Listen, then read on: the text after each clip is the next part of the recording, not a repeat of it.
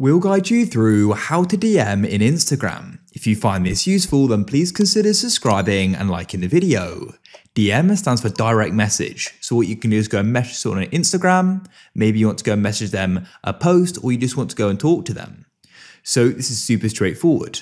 First of all, you need to go and find the person you want to go and message. So you can click on the magnifying glass at the bottom, which is the search button. This will bring you to the explore page, and you can click on the search bar at the top and go and search for the person you want to go and message. Then go and click on them and be brought to their profile.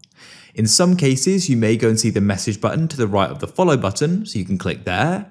If you don't, click on the three dots in the top right, and you can then click on send message. In this case though, it's on their main page, so I can click there.